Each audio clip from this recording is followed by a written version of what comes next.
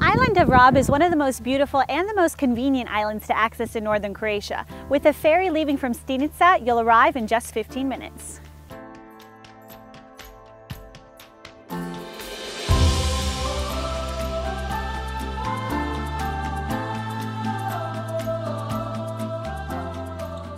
There are more than 20 sandy beaches on the island, but if you're looking for something a little more private like this, I recommend you check out Purevica.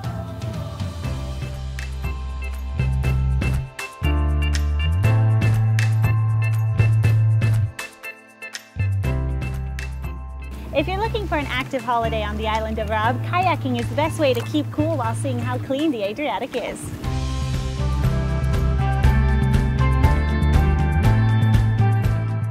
If you're really looking for a challenge, you can hike to the highest point on the island called Kamenjak. Now, if you start in the old town of Rab, it'll take about 2 hours to get to the top, but don't worry, you'll be rewarded with the best view and a cold beverage.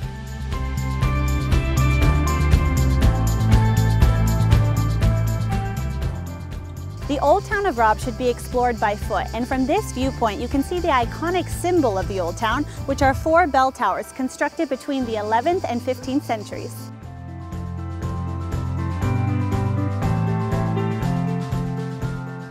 The one thing you have to try when you're on the island of Rab is the Rabska torta, and the best place to not only try it but to make it is at the Rabska torta house.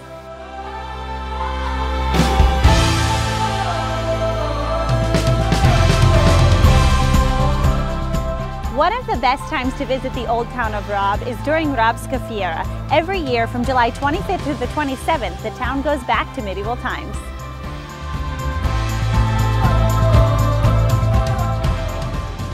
Making corn flour.